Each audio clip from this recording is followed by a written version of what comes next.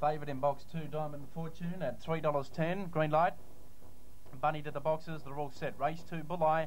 Ready, racing now, getting the best of it towards the centre, was doing nicely. It went to the lead, going through to second, Supreme Carnival out wide, Bonneville Brood. They were followed the centre to Half Gamble. A long way back in the field, copping a bad check was Cobra Cape. Ahead of it now, Diamond Fortune, who'd want to get on, move on. And likewise, Tony Roberts, they swing the corner. Bonneville Brood, the leader, doing nicely the inside and flashing down the outside. Now Half Gamble and Karagimi. Half Gamble loomed up, went to the lead. Half Gamble a big winner. Half Gamble first. Second went to doing nicely. Third, Karagimi from Supreme Carnival, Bonneville Brood. Next in the field, Tony Robert along with Cobra Cave, and it was one of the last ones in with Diamond Fortune it ever fired.